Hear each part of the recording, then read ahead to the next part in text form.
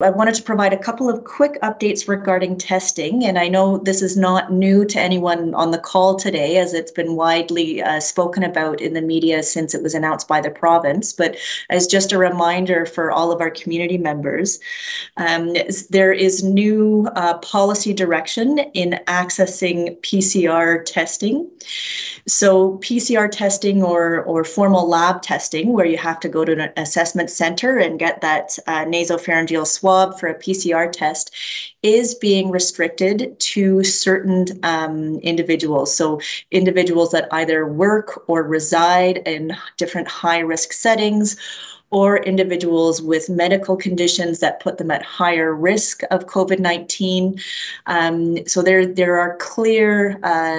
criteria that would make someone eligible to be able to get a PCR test right now. And the reason behind that is solely really to do with capacity of both, I think, local assessment centres throughout the province, as well as at our regional and central public health laboratories, to be able to continue to have PCR testing, but having to prioritize it among certain populations.